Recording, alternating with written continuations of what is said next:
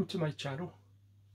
As you'll probably guess by the title of the channel, Feedback Pete, and the content of my channel, I'm a huge Thompson Twins fan. I have been for 30 odd years now. I first became a fan in 1984 and been a die-hard fan ever since. And I thought with this video I'd take the time to show you some of my favourite pieces from my record collection. They're not necessarily the rarest or most valuable pieces, but they're the items which I feel are my favourites personally. Things that I enjoy the most, and I would recommend a lot of these items, these records, if you can find them on eBay or Discogs, because they're really worth tracking down. So I don't think there's any video on YouTube like this already, so there's a gap in the market, but I'm going to start first with the biggie. Most people who are die-hard fans will know this catalogue number and know what it is when you say Twins 128. People, die-hard fans, will know we're talking about rollover. This is rollover 12-inch, which is a catalogue number Twins 128. This is probably the second most sought after piece of Thompson Twins records. The only one which is rarer and more sought after than this 12-inch is the 7-inch version. This came out in 1984, I believe. I could be wrong, but it was due to be the first single of Here's to Future Days, but when it was released, around at that time, Tom Bailey took a bad turn and collapsed in a restaurant due to overexhaustion and working too hard, and he was ordered by the doctor to take a well-earned break. So the day these got released, some made it to shops and possibly even onto shelves, but there was a message sent out to all record stores across the country that this record was to be immediately withdrawn and taken off the shelves and taken off sale. I think a rumour has it that Tom said maybe it was a bad omen, but also if Tom was sick and they were taking a rest, they wouldn't be able to do all the promotion for a record, like TV appearances, radio appearances and performances and all this sort of promotion that goes with it. So it was decided to cancel this record altogether. So because it was withdrawn, a lot of the copies were destroyed. Some fans managed to get a hold of them on the day or in recent years, but they don't often come up for sale on eBay because people that have them in their collection will be die-hard fans and they won't be prepared to part with them. So it's well sought after. So it's like the holy grail of Thompson Twins memorabilia. It's got 12-inch version rollover again, Fools in Paradise on the B-side, the extended mix of, it's like an instrumental version of King for a Day. I was lucky enough to get this one a few years ago. It came up on sale on Discogs, about 5 appeared that were found in a dump bin in Real Groovy in New Zealand. And my friend, he already had his copy, so he didn't need one, my friend Andrew Murray. He messaged me that day and says, Peter, you have to get on Discogs. There's a 4 or 5 rollovers going for sale at quick if you want one, or else you'll miss out. I thought about it for a few minutes. It was a lot of money compared to what I'd spent before on Thompson Twin stuff, but when I actually look at it, it wasn't a lot of money spent on buying this, because some person did buy one of those rollovers and resold it immediately, and another fan bought this for £500. So it just shows you how much this can actually go for. I have to treat this with kid gloves. I hate handling it, but if you go to there's a great site on the web called PopPsych,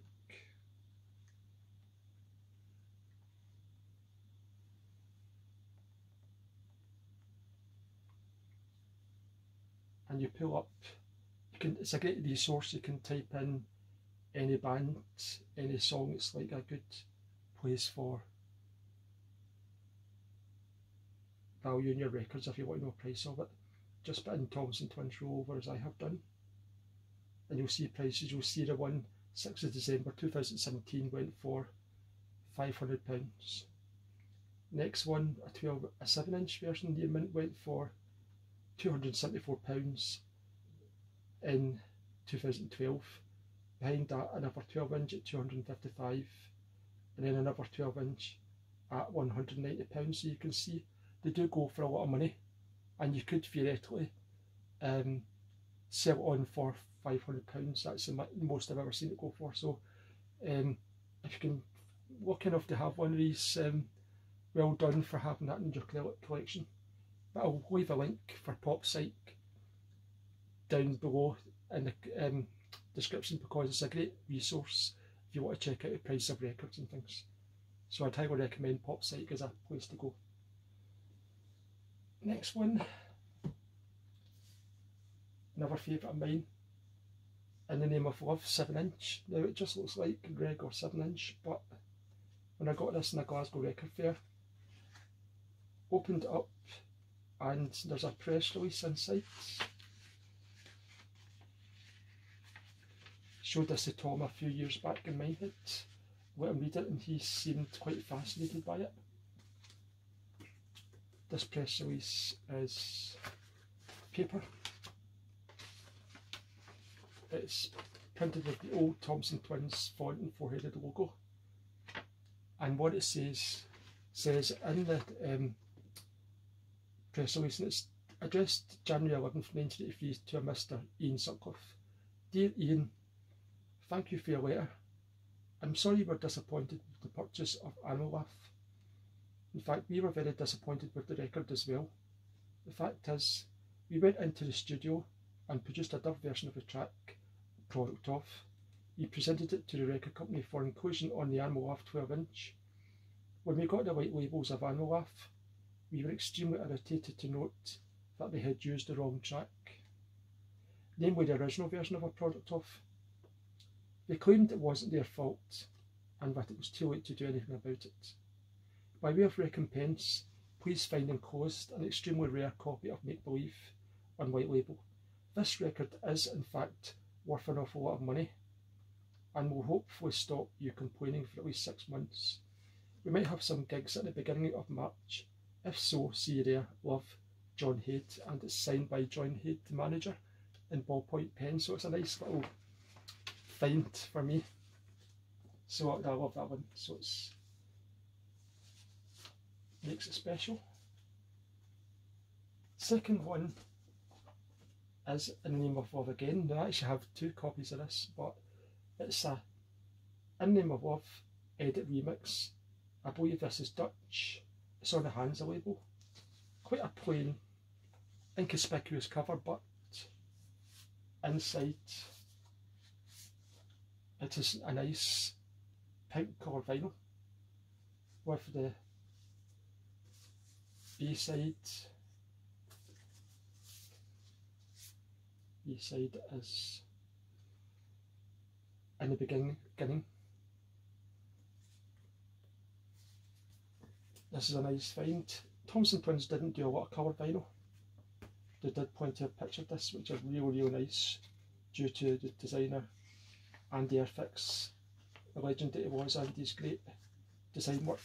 But when it came to colour vinyl, apart from the reissues in recent years, there wasn't a lot of colour vinyl, except for maybe a red flexi disc from the Coast of Bone period. So that's another nice find. If you can get that, try Discogs, you'll see it will come up. Discogs is always handy. Now, I know some of you have got this and it's came up on eBay a few times, so it's possible to get hold of this, but I would recommend this one also. It's a Thompson Twins promotional record and a nice sleeve. It's got the Arista Records address on the back. Red, I love that font, I love the colour, and it's just plain and simple, but it works, it's really effective. Inside it's got a nice glossy black and white photo of Tom and Alana, which is a classic picture from around 1987, which is real nice.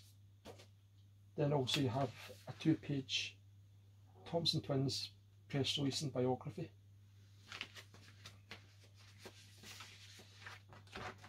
And then the promotional record itself. Oops.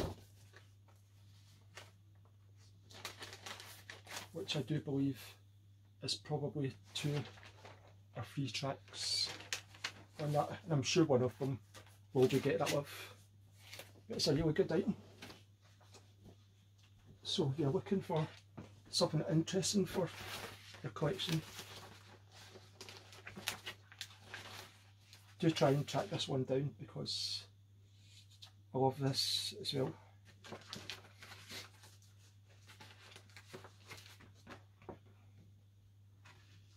This next one is another one I've seen a fans offering part of his collection for sale, and that this is included. This is another one that comes up now and again. It's an interview sampler. It's around the same time as Close to the Bone from 1987. This is a candid conversation with Tom Bailey, Alana Curry, and Close to the Bone producer Rupert Hine, who died not too long ago. Interview conducted by Larry the Duck Dunn. Side 1 has the interview, it's 23 minutes and 15 seconds. And then side 2 has 4 songs from Close to the Bone, 20th Century, extended edition of Get That Love, Long Goodbye and Bush Baby. This is a promotional, only not for sale one. So this is, again, a really nice item worth having. And I've always loved the Arista record label with the blue with sky and pink sky and the black mountains silhouette. It's always thought that was really nice, and I think that's mainly kind of seems to be America that gets it. But it's quite a good interview. It's interesting, and they talk very open and honest about things that's happened in their lives around that time, which is quite a difficult year for Tom and Alana. So look out for this one if you can find it. Next one, this is just a regular copy of Make Believe 12-inch, but what makes this interesting is it's signed in ballpoint pen by 4 members of the band. You've got the Alana Curry, Tom Bailey. It says Best Wishes Joe Ewey, but what I really like about this, and I'm guessing that's Chris Bell, who was the drummer at the time, around that period. That's who I've always thought it to be, but it's just interesting to see 4 autographs. I've never seen, to my memory, any autographed records that had the original members from the 6 or 7-piece band, so that's quite interesting. This one's a few years old now, but it's one of my more recent acquisitions. Recorder Free. It's an LP magazine. It has an LP inside with 2 Thompson Twins tracks from the early days. I think Recorder Free was a magazine from Bristol, if I'm correct. Politics and Vendredi Saint, which is quite a quirky track. Politics is 2 minutes 20 seconds and Vendredi Saint is 3 minutes 10 seconds. And inside there's a interview with different bands and band members, including Tom Bailey. It says here, the participation rap by Tom Bailey. And it said it was there's a bit somewhere that says about why this album came together and why the Thompson Twins were involved. I think they were partly inspired. inspiration for this album. But it's nevertheless, it's a interesting one. It's something a wee bit different if you're looking for something unusual for your collection. It's certainly different from the normal stuff. So that's recorder free. It's got Robert Fripp on it and PB Davies, if you know any of these artists, Frank Talk, well I know that's a magazine, but Essential Bop, so that's recorder free.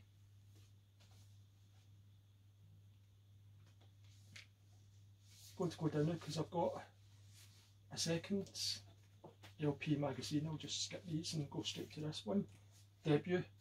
Thanks to a fan from America, I also have a second copy of this one.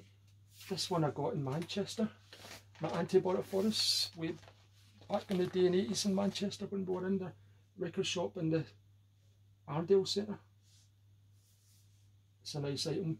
This was issue 1 of an LP magazine, original price at $2.99. Features Snowy White, Wang Chung, which I love Wang Chung, and Big Country, of course, from Scotland. It's got Thompson Twins on the front cover. An LP inside which features Thompson Twins watching, and in page 10 there's a sound story.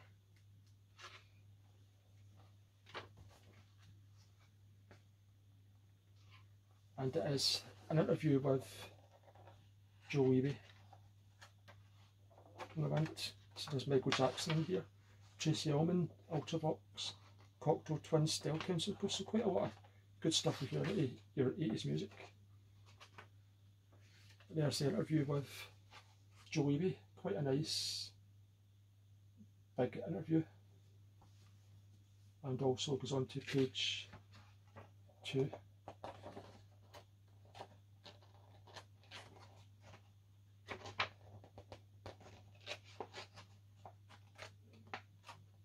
There's a second page.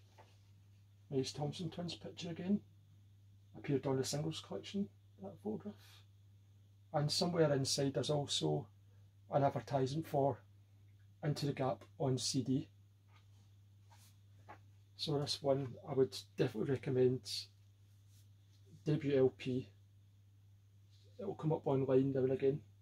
And they were featured in a later edition as well in that magazine. I acquired these a few years ago off of Vivian with her help. Vivian Taylor ran the Thompson Twins fan club called T-Fix, and she helped me get those. She had them in her collection and she was getting rid of them. It's a 12-inch single of The Gap club remix version. Nice Hollywood photo shoot picture, and it's got The Gap and Out of the Gap, and I believe, yep, this one is Australian. Yep, this is an Australian cover, so a bit more unusual. And this artwork's nice, so it's worth getting just for the cover alone.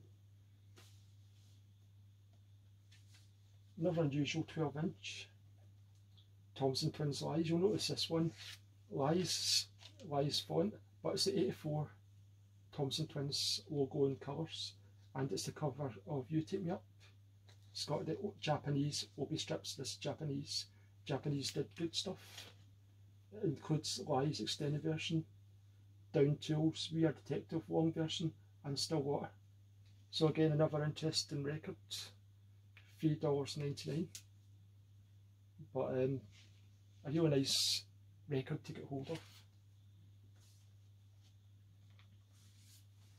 Sure, a lot of you will recognise this one. Thompson Twins Live LP. This was given to fans who were to attend the cancelled tour in 1985, and this was as part of compensation for not getting to the shows. This was given out to all fans who had tickets for the shows. These were all signed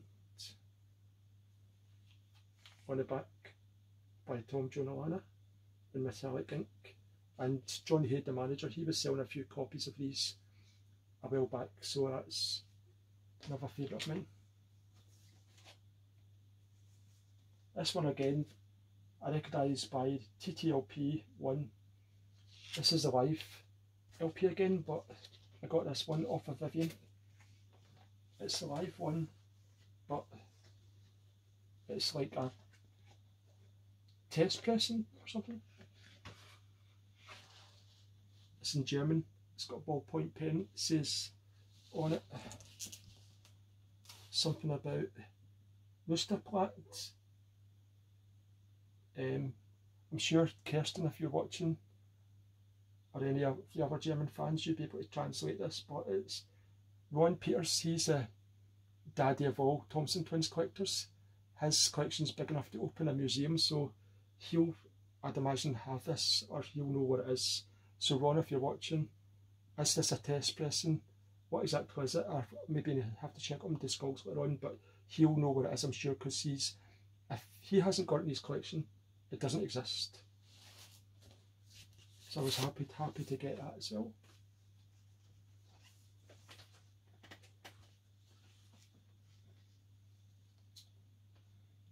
A rose from 1988. Thompson Twins Best of Greatest Mixes. What I've always loved about this one is the cover. Silver, metallic, and the unusual colour of the three-headed logo. To me, this one always seemed quite luxurious. With it being silver, it gave it a premium look and appearance, which I always liked. Seems quite nice, artwork's nice, it's quite good. But this one is a promo version, and you can see it doesn't say promo on the record, but on the cover it's got it stamped in gold top and bottom. One for promotion only, not for sale, and ownership and all rights reserved. So good to have a promo version of a regular Thompson Twins album, which has got, I'm sure I'll agree, fantastic artwork. That was the first Thompson Twins greatest hits to ever come out. So this is the first part of my video done. I'll do a second video, and in that one I'll show you some of the pieces I like from 90s onwards, like Feedback Max and Babel and stuff, Come Inside and all that. But I hope you've enjoyed watching this video, and let me know what you've got in your collection. What are your favourite pieces? Is there anything else that you think I should get? And what pieces do you enjoy? What's your favourite Thompson Twins record or piece of memorabilia? Let us know in the comments. I'll speak to you later, and here's to future days. Bye.